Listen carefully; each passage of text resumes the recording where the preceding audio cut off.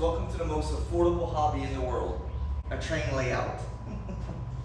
That may be a hot debate for a lot of you folks, but for me, this is an affordable thing that I can do rather than my RCs that I was doing in the past. My RCs was costing me quite a bit, as my RC construction buddies know, but still like the hobby folks. With that being said, this can be afforded by just about anybody. Put a little money up here and there, and you have the money to go ahead and start buying you a train, a layout, and build it slowly in time.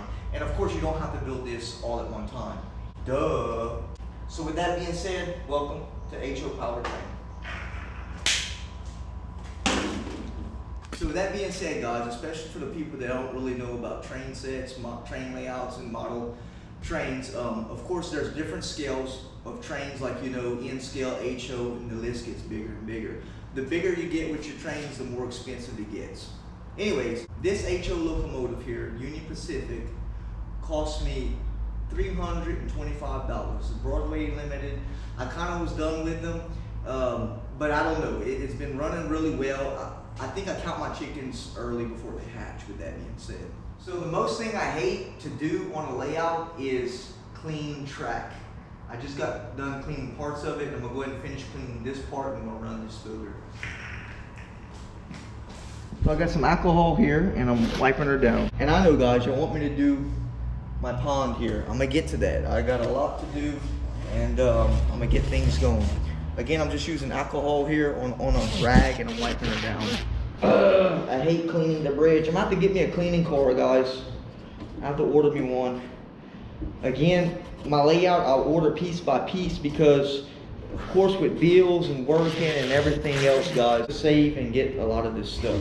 But at least it's not killing my budget. All right, let's go ahead and run our HO locomotive and talk about a few things.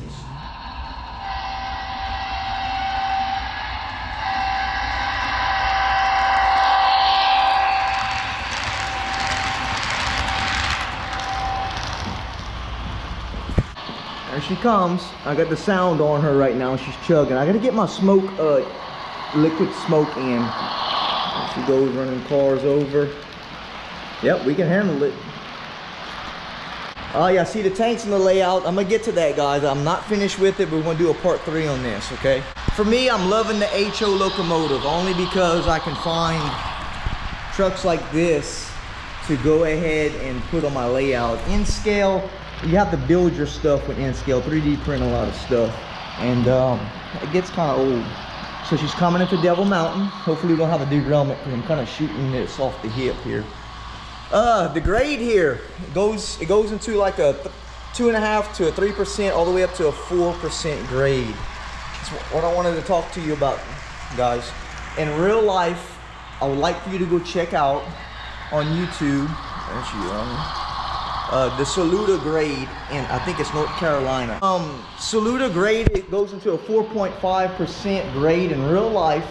I think that's a Norfolk rail. I'm gonna show you right here a clip of this in real life.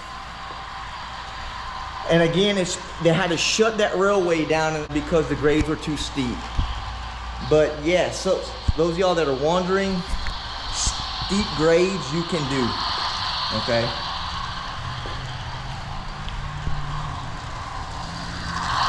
Perfect. In North Carolina, guys, and watch the documentary. I think it's Delay and Block, and watch the documentary.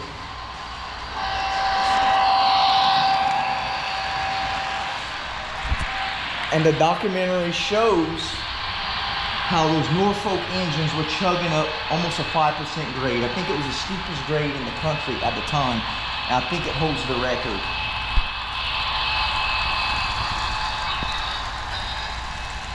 She's a rolling, beautiful. For those of y'all wondering that has a layout, especially HO, you can do a 4.5% grade. It'll work. It's just, it depends on what you want to do.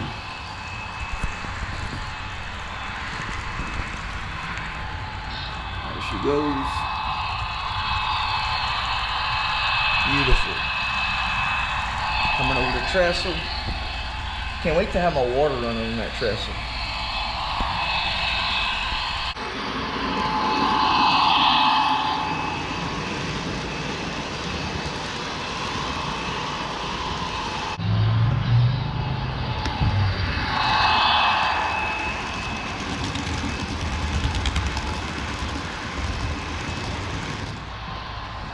So this week we didn't have a whole lot of progress due to the heat in here, and I've just been working and doing everything else.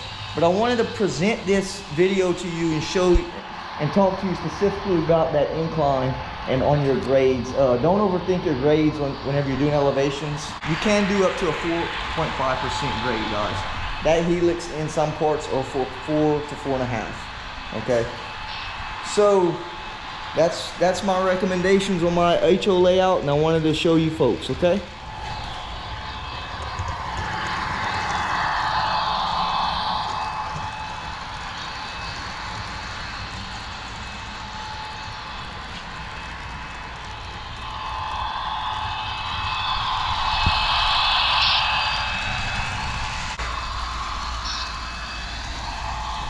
Alright folks, I'm going to leave you with that. And again, welcome to the most affordable hobby on the planet. I'll catch you in the next one.